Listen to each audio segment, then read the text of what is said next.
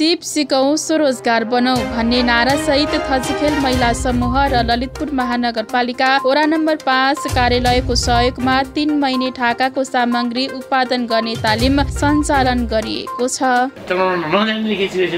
आज मिसन चलाएर ढाकाको सामग्री उत्पादन गर्नसम्म तयार हुनुभएका यो थचीखेल महिला समूहले जुन आयोजना गर्यो त्यसको लागि वडा नम्बर 5 निकै गर्व गर्दछ। थचीखेल महिला समूह झन्डै 5 वर्ष पुग्न लागेको छ। अहिले हामीले बसन्ती रिजालजीलाई सम्झिरहेका छौँ। उहाँ अहिले अस्ट्रेलियामा हुनुहुन्छ। उहाँको नेतृत्व हाम्रो जिना म्यामदेखि सबैको उसले आज यो अवस्थामा पुगेको छ। मलाई गर्व लाग्छ ललितपुर महानगरपालिका वडा नम्बर 5 को थचीखेल महिला समूह भनेर नाम लिनु पर्दाखेरि, किनभने उहाँहरूले सिकेको कुरा सर्टिफिकेटहरू सिरानी मुनि राख्नुहुन्न। उहाँहरूले सिकेको कुरा उत्पादन गर्नुहुन्छ र बजारीकरण पनि गर्नुहुन्छ। हामी बेरोजगारी छौँ भनेर भनिरहँदाखेरि हामी काम सिक्छौँ, काम गरेर बेरोजगारी हुनु पर्यो। त्यही कारणले उहाँले सिकेको कामलाई बजारीकरण गर्नुहुन्छ र उत्पादन गर्नुहुन्छ। उदाहरणको लागि उहाँ देख्नु भएको छ हर्पिक फिनेलदेखि लिएर सम्पूर्ण उत्पादनका चिज यहाँ छ भने सिलाइ गरेर सिकेका कुराहरू सबै उहाँले यहाँ बनाइराख्नु भएको छ र बिक्री वितरण गर्नुभएको छ। देशमा सबैलाई अट्टालिने गरेर कोभिड आयो। त्यो कोभिडमा पनि उहाँहरू लडाइँ लड्नुभयो। कोभिडको बेलामा पनि उहाँले मास्क उत्पादन गर्नुभयो र कोभिडले गर्दाखेरि यो घरको भाडा तिर्न नसके पनि उहाँले आफ्नो खर्चीबाट निकालेर त्यो भाडा तिर्नुभयो। यद्यपि एकले गरे के पनि हुँदैन, सबै मिले राम्रो हुन्छ र गर्न सकिन्छ भन्ने भावना यो महिला समूहमा देखिएको छ। र हाम्रो चाहना यो महिला समूह भनेको हिजो हामी छरिएको अवस्थामा थियौँ। एक घरले अर्को घरलाई नचिन्ने त्यो को भन्ने कुरा थियो भन्दाखेरि यसले गर्दाखेरि यो महिला समूहले गर्दाखेरि एक आपसमा भाइचाराको सुविधा भएको छ। यहाँ कोही यो समूहका मान्छेहरू यो टोल सुधारको मान्छेहरूको केही बिरामी भयो भने, मृत्यु भयो भने, कसैलाई आपद परिहाल्यो भने सहयोग गर्ने परम्परा यो समितिको छ र यो समितिले आफूले गर्न सक्ने कामहरू सबै गर्दै गइरहेकोमा हामी गर्व गर्न सक्छौँ। यसरी नै यसको उदाहरण अरूले पनि गर्न सकोस् भन्ने म यस घडीमा भन्न चाहन्छु। र यो अहिले हामीले तपाईँलाई सबै ट्रेनिङ दिइसकेपछि अहिले एक्स्ट्रा 3 महिने ढाकाको सामग्री उत्पादन गर्ने कुरा विषयमा हाम्रो सुनिताजीले भन्नु भइसक्यो। अहिले बजारीकरणमा सानो ठिकको आवश्यकता सामान खरिद गर्ने छ भने हामीले ती सामानहरू उत्पादन गरेर हामीले यसबाट आय आर्जन गर्न सकिन्छौँ र घरमै बसेर पनि हामी मिसिन ल्याएर गर्न सकिन्छौँ र हामी आफै आत्मनिर्भर हुन सक्छौँ भन्ने हिसाबले हामीले यसपालि पनि हामीले उहाँहरूलाई यो कार्यक्रम दिएका छौँ र जुनैसुकै कार्यक्रम गर्दाखेरि जुनैसुकै ट्रेनिङ गरी उहाँहरू बोलाउनु भएको छ र राम्रोसँग गर्नुहुनेछ र गरेको पनि छ। यस अवधिमा उहाँहरूले अझ राम्रो गरेर देखाउनु भन्ने हामी वडाको टिम परिवार तपाईँहरूलाई शुभकामना दिन चाहन्छौँ। र यो 3 महिना तपाईँहरूले सुनिताजीले भने जस्तो गरेर राम्रोसँग सिक्नुहोस्। उहाँले बारम्बार सिक्नुहुन्छ। उहाँले आफ्नो कुरो भन्नुभयो। उहाँ एकल नारी हुनुहुन्छ, 2टा छोरी हुनुहुन्छ। उहाँको सङ्घर्ष लामो छ तर उहाँ अहिले पनि सङ्घर्ष लड्दै हुनुहुन्छ र उहाँ A1 भएर पनि आउनु भएको छ। एउटा इच्छा सङ्कल्प भयो भने म यो गर्छु भन्ने भयो भने हामीले जे पनि गर्न सक्छौँ भन्ने वहीँबाट हामीले उदाहरण लिन सक्छौँ। त्यही कारणले उहाँलाई पनि हामी सबैले उहाँले गरेको योगदानप्रति सबैले ताली बजाएर चाहिँ स्वागत गरिनु हुन हार्दिक अनुरोध गर्दछु। अनि त्यसै गरी हामीले चाहिँ तपाईँहरूलाई पैसा चाहियो भने 0% ब्याज, 1% ब्याजले 5 लाखसम्मको तपाईँहरूलाई चाहिँ ऋण दिने भनेर मैले 2 वर्षदेखि भन्दा तर लिन आउनुभएको छैन। यसपालि तपाईँहरूले 5 लाख ऋण लिन आउनुहुनेछ र तपाईँहरूलाई 1% ब्याज हो। त्यो ब्याज पनि 5औँ वर्षमा मिना हुन्छ भन्दाखेरि 0%ले भए पनि तपाईँहरूले काम ब्याज दिनुपर्ने।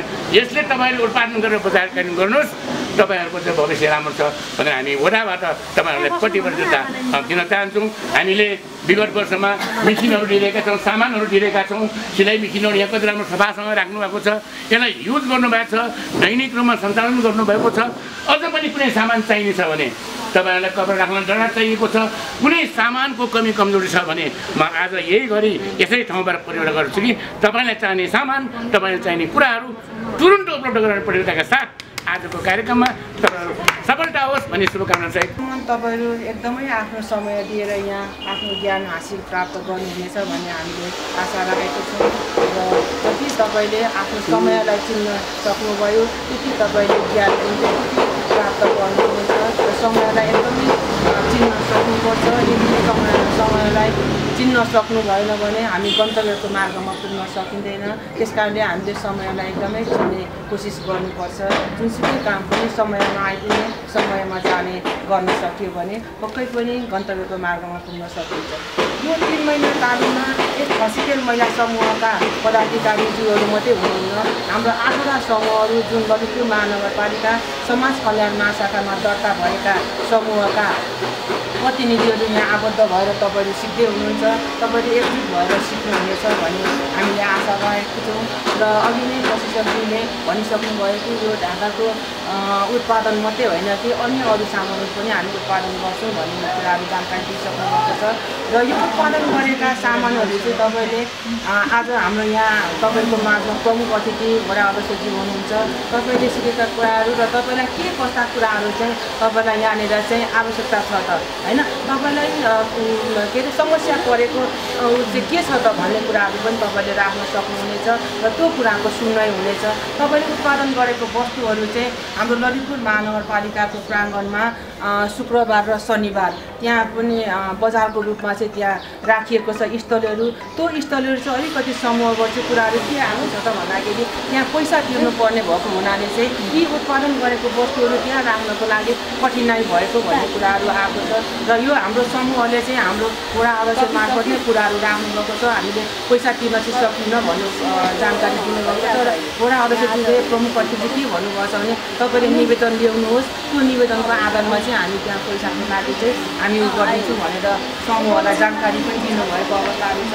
तपाईँले कतै पनि पछाडि नहर्नुहोस् र हामीले वडाले हाम्रो टिमले गर्न सक्ने कुराहरू चाहिँ हामी गर्नेछौँ। र हाम्रो वडा अध्यक्षज्यूले चाहिँ कहिले पनि हाम्रो समूहले ल्याएको कुराहरूलाई चाहिँ पछाडि पार्नु भएको छैन। आजको दिनसम्म पनि तपाईँलाई प्रत्यक्ष रूपमा देखिएको कुराहरू हो। र हिजोको दिनमा तपाईँले यो समूहले के गर्दाखेरि चाहिँ हाम्रो समूहलाई चाहिँ उचित हुन्छ भन्ने कुराहरू चाहिँ तपाईँले मलाई नै सोध्नु छ। हामी 3 जना साथीहरू चाहिँ हामी महिला सदस्यहरू छौँ। हामी साथीलाई सोध्ने गर्नुहुन्थ्यो भने आजको दिनमा तपाईँहरू समूह नै एक आपसमा बसेर छलफल गरेर यो समूहलाई चाहिँ के अरे ट्रेनिङहरू चाहिँ ल्याउँदाखेरि उचित हुन्छ भन्ने कुराहरू तपाईँले नै निचोड निकालेर यो 3 महिने ढाकाको सामग्री चाहिँ यहाँ उत्पादन गर्नको लागि आजबाट सुरुवात गर्नुभएको छ। तपाईँलाई एकदमै शुभकामना छ। तपाईँहरू एउटा यो ललितपुर महानगरपालिकाको 29 वडाभन्दा एउटा नमुनाको वडामा तपाईँहरू अगाडि देखिनुहोस्। र स्थलमा चाहिँ कम्पिटिसनको जमानाहरू छ अहिलेको उसमा। र तपाईँले चाहिँ एउटा के अरे क्वान्टिटी मात्रै होइन कि त्यो एउटा फिनिसिङ चाहिँ निकाल्नुपर्छ। जुनसुकै सामान पनि फिनिसिङ चाहिँ एकदमै निकाल्नुपर्छ। यहाँ सिलाउनुहुन्छ फिनिसिङ निकाल्नु भएन, यो सिलायो यहाँ यतै धागो निस्केछ उतै निस्केछ भन्ने त्यो कुराहरू पनि राम्रो हुँदैन। र फिनिसिङ चाहिँ एकदमै निकाल्नुपर्छ। हात बसाउनुहोस्। र हामीले बेसिक एडभान्स सिलाइ ट्रेनिङहरू पनि तपाईँलाई दिइसकेको छ। अब त्यसरी नै तपाईँहरू अगाडि बढ्नुहुनेछ र अगाडि एउटा नमुनाको रूपमा बढ्नुहुनेछ भन्ने शुभकामना। हामीले आज 5 वर्ष भयो र 5 वर्ष 6 वर्षको दौरानमा ललितपुर महानगरपालिकाले थुप्रै तालिम दिएर बनायो। अहिले 3 महिने ढाकाको सामग्री उत्पादन तालिम भन्नुभएको छ। र यो जुन अहिले हामीले सम्मान पाउनु भएको छ यो पनि बनाउनु भएको छ। तपाईँहरूले अघि नगरपालिका स्थल राखिन् यो बनाउनु पर्ने पनि भन्नुभयो, हो पक्कै हो। हामी अब तपाईँहरू व्यावसायिक रूपमा जानुपर्छ। किनभनेदेखि यहाँ 2-4जनाले किनेर टोलबाटी छरछिमेकीले किनेर मात्रै तपाईँको यो समूह उतारो लाग्दैन। मैले भन्नु खोजेको कुरो के भने यीहरू उत्पादन गर्नु एकैचोटि आम्दानी आएको नपुग्नु। 1 रुपियाँले 100 वटा बेच्नु 100 रुपियाँ आउँछ। यो सामानहरू पसलमा डिस्ट्रिब्युट गर्छु। अनि जस्तै अघि हाम्रो पुष्प म्यामले भन्नुभएको थियो कलम राख्ने ब्याग बनाउनु पसलमा बेच्नु थुप्रै बिक्री भएर हामी देखिरहेको छौँ। कहीँ जानै पर्दैन। हाम्रो यही लाइनमा थुप्रो पलमा बेचिरहेको त्यहाँ भिडियो गर्नु। मैले अघि पनि भने एकैचोटि आम्दानी नगर्नु। यो हामीले बजारमा भनौँ, मैले उदाहरण तपाईँले यस्तो भन्नु नगर्नु। हामीले बजारमा गयो भने यो 50-60 पुग्छ। हामी यहीँनिर लिन आयो भने हाम्रो 80-100 रुपियाँले पुग्छ। त्यो नगर्नु। कमसेकम मैले अघि भने एउटाबाट 1 रुपियाँ 5 रुपियाँ कति हुन्छ मान्नु राख्नुपर्छ। त्यसरी राखेर बजार गुनाउनु यो सचेत महिलाको उन्नति थुप्रै हुनेछ। थुप्रो राम्रो काम पनि गर्नुभएको छ। अहिले हाम्रो यो वडामा 7वटा महिला 8वटा महिला समूह भएको थियो, एउटा भर्खरै स्थापना भएको छ। तर 8वटा मध्येमा पनि अरूहरूले विभिन्न तालिमहरू दिएका छन् भने विशेष राम्रो यो थर्सकेल महिला समूह असाध्यै राम्रो गरेको छ। र साथसाथै अर्को दक्षिणकालीन महिला समूहको दुधी पालनको तालिम दिएको छ। अर्को चाहिँ एउटा के भन्ने जागरुक दिने कार्यक्रम गरेको छ।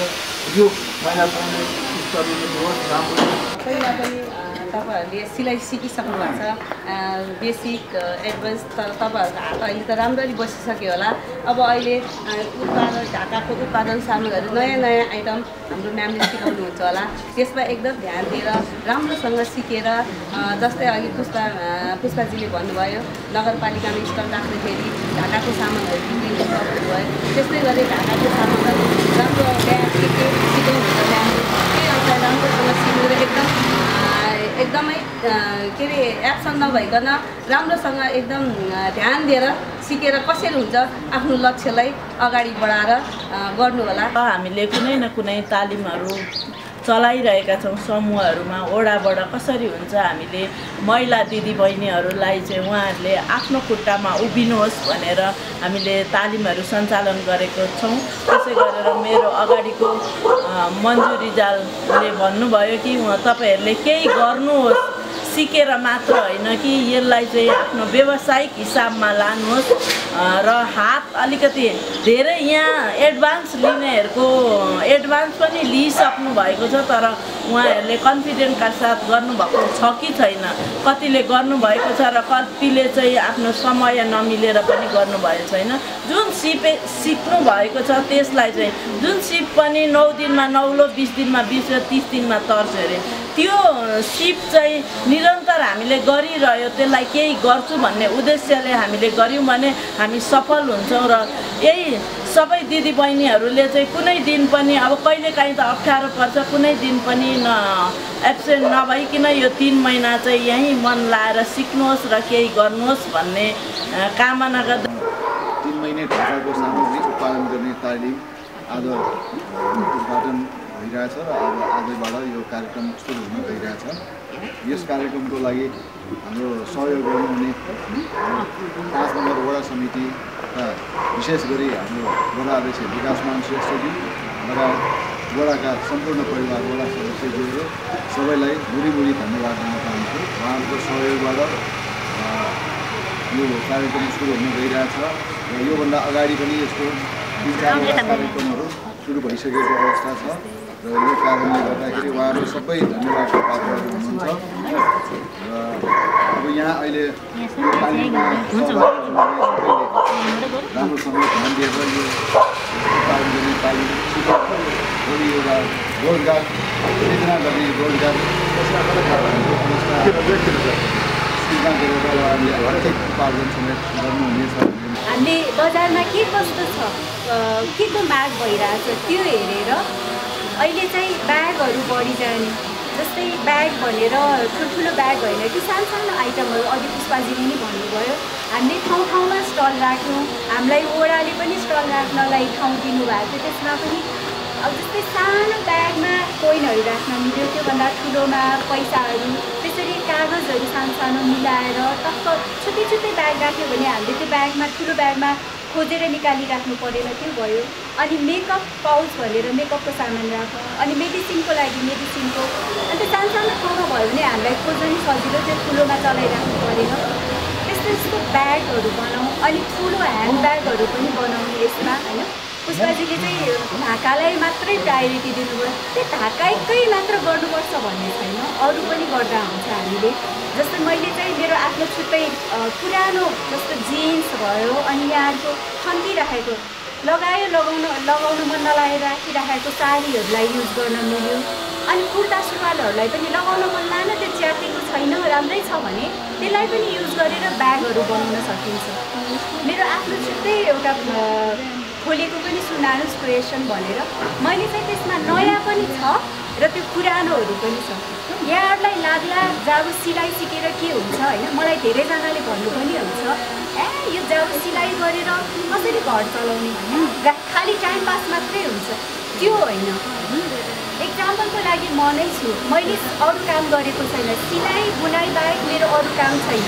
म त्यही सिलाइले घर पनि चलाउँछु, बच्चाहरू पनि हुर्काइरहेको छु, घर छैन मेरो, म कोठामा बसिरहेको छु, भाडा तिरेर सबै काम म यही सिलाइबाटै गरेर आज म यहाँसम्म पुगेको छु। यहाँलाई चाहिँ हौसला होस् कि मैले गरिराखेको कामलाई हेर्नुहोस् होइन, मैले सिकाउँदाखेरि बुझ्नु भएन भने सोधिराख्नुहोस्, म सिकाइराख्छु। मैले जसरी काम गर्छु म यहाँलाई त्यसरी नै सिकाउँदै जान्छु। मसँग भएको खुबीहरू म मेरो आफ्नै वडाको दिदीबहिनीहरूमा बाँडेर जान चाहन्छु। पहिला समूह हाम्रो स्थापना भएको 5 वर्ष अब लगभग पुग्दैछ, 4 वर्ष पुरा भएको छ। तर पनि हामी सुरुको अवस्थामा हामी एउटा सानो होइन गुन्द्री ओछ्याएर जुन हामीले महिला समूह गठन गरेका थियौँ, हामीले जुन हामीलाई गठन गर्नमा हाम्रा वडाका महिला सदस्यज्यूहरूले जुन भूमिका गर्नुभयो त्यसको लागि उहाँहरूले जुन हामीलाई यहाँ समूह गठन गर्नुपर्छ भनेर समूह गठन गरिदिनु भयो, त्यसको लागि उहाँहरूप्रति पनि हामी धेरै आभारी छौँ। हामी जसरी पहिला गुन्द्रीमा सुरु गरे तापनि अहिले हाम्रो अचल सम्पत्ति नै हाम्रो 1.5-2 लाखको भइसकेको छ होइन। अहिले हाम्रो समूहले धेरै राम्रो गर्दै आइरहेका छौँ। अझै पनि नयाँ यो अहिले हामीले अनुभव गरेको जब हामीलाई नगरपालिकाले स्टल राख्यो त्यसमा हामी गयौँ, त्यहाँ चाहिँ मान्छेहरूले प्रायः जस्तो सानो सामानहरू किन्नु हुँदो रहेछ, धेरै महँगो सामानहरू नकिनेर। त्यसमा हामीलाई अनुभव भयो कि हामीले नि ढाकाको सामानहरू उत्पादन गरेर ढाकाको ब्यागहरू, पर्सहरू, पेन्सिल बक्सहरू अनि ढाकाकै कुराहरू धेरै हामीले उत्पादन गऱ्यौँ भने हाम्रो चाहिँ बिक्री हुने रहेछ भन्ने हामीलाई अनुभव भएको कारण अनि हामीले यो ढाकाको उत्पादन गर्न लागेका छौँ। अहिले हामीले ढाकाको चोलोहरू, ढाकाको सामानहरू जे पनि हामीले ढाकाको उत्पादन गर्नेछौँ। र म आज यो मञ्चबाट म के भन्न चाहन्छु त भन्दाखेरि महिलाहरूले गर्न नसक्ने, आफ्नो इच्छा शक्ति भएको खण्डमा गर्न नसक्ने केही पनि छैन। यसको ज्वलन्त उदाहरण हाम्रो यो सुन्ता म्याम हुनुहुन्छ अगाडि है। उहाँ एकदल महिला हुनुहुन्छ तर आफ्नो घरको सम्पूर्ण जिम्मेवारी उठाएर पनि अझ मेरो विचारमा आफ्नो छोराछोरीको भविष्य पनि बलि पार्दै हुनुहुन्छ। त्यसैले उहाँलाई हामीले एउटा प्रेरणाको स्रोतको रूपमा लिन सक्छौँ है। र हामीले यो कार्यक्रम यसरी हामीले चाहिँ हाम्रो अगाडि देखेको उदाहरण त यति मात्र हो, तर हामीले अहिले मिडियामा देख्न सक्छौँ एउटी महिलाले आफ्नो सदस्यहरूभन्दा धेरै कमाएर आफ्नो परिवारको, आफ्नो समाजको चाहिँ उत्थान गरिराख्नु भएको छ। जस्तै कोही महिला दिदीबहिनीले के गर्दै हुनुहुन्छ, आफूसँग भएको एउटा मस्यौरा बनाउने सिपलाई अँगालेर एउटा मस्यौरा मात्र बनाएर पनि महिनाको लाखौँ कमाइराख्नु भएको छ है। नेपालमा मात्र होइन, विदेशमा समेत निर्यात गरेर उहाँले धेरै कमाइराख्नु भएको छ। यो एउटा उदाहरण भयो। अर्को चाहिँ ढाकाकै उत्पादनहरू गरेर देश विदेशमा निर्यात गरेर उहाँले लाखौँ कमाइराख्नु भएको छ र एउटा समाज परिवर्तन गर्नुको लागि उहाँ धेरै अग्रसर हुनुभएको छ। र साथै एउटा मैले हिजो भर्खरै देखेँ, मकैको खोस्टाबाट विभिन्न सामानहरू बनाएर निर्यात गरेर उहाँले पनि महिनामा लाखौँ कमाइराख्नु भएको छ र 10-12 जनालाई त उहाँले काममा लगाइराख्नु भएको छ। भन्दाखेरि हामीले इच्छा गरेन के पुरा हुन्छ, इच्छा गरेर सबै कुरा हुन्छ। मात्र के चाहियो, लगनशीलता चाहियो, धैर्यता चाहियो र निरन्तरता चाहियो। यो 3टा कुरा नहुने कुरा हो। यदि हामीले यो निरन्तरता छोड्यौँ भने, धैर्यता छोड्यौँ भने हामी यहीँनिर खत्तम हुन्छ। त्यसैले चाहिँ हामी के बुझ्नुपर्छ भन्दाखेरि तालिम लिएर मात्र हुँदैन। अघि पुनम दिदीले भनिहाल्नुभयो, तालिम लिनुभयो र यसलाई कार्यान्वयन कतिको गर्नुभएको छ होइन। तालिम लिनुभयो, एउटा सर्टिफिकेट लिनुभयो, घरमा राख्नुभयो, त्यतिले केही पनि हुनेवाला छैन। तालिम लिनुभएको छ भने तालिमलाई हामीले निरन्तर प्रयोग गर्दै जाने, अभ्यास गर्दै जाने र त्यसबाट हामीले केही न केही फाइदा उठाउने, आफ्नो परिवारलाई, आफ्नो समाजलाई, आफ्नो देशलाई केही न केही दिने र समाजलाई सुदृढ गर्ने बाटोमा चाहिँ अग्रसर गर्ने भन्ने चाहिँ त्यो दृढ निश्चय हाम्रो मनमा भयो भने अवश्य पनि हामी के हुन सक्छौँ, सानो तालिमले पनि हामी धेरै माथि उठ्न सक्छौँ। त्यसरी यो सबै कुराहरू मनन गरेर जति पनि अहिले यो 3 महिना तालिममा आउनुभएको सिक्दै हुने जति पनि दिदीबहिनीहरू हुनुहुन्छ, आमाहरू हुनुहुन्छ, उहाँहरूले चाहिँ यो कुरालाई मनन गरेर यसलाई खालि सिक्ने अवसर मात्रै नसोच्नु, यसलाई हामीले आफ्नो जीवनमा जीवन परिवर्तन गरेर यसलाई प्रगतिशील बाटोमा लाने एउटा माध्यमको रूपमा लिनुहोस् र यसले हामीले समाज परिवर्तन गर्नु छ, देशलाई अझ प्रगतिशील बनाउनु छ भन्ने कुरा बुझेर हामीले चाहिँ यो कुरालाई लगाउनुहोस्। मैले अघि भनिहालेँ, निरन्तरता, धैर्यता र लगनशीलता यो नहुने कुरा हो। यो भएन भने कुनै हालतमा यो कुरा सम्भव छैन। त्यसैले हामीले सोचे के पुरा हुँदैन, सबै कुरा पुरा हुन्छ। तर त्यो सोचाइ अनुसार हामीले निरन्तरता गर्नु पर्यो, धैर्यता गर्नु पर्यो र लगनशील भएर लाग्नु पर्यो।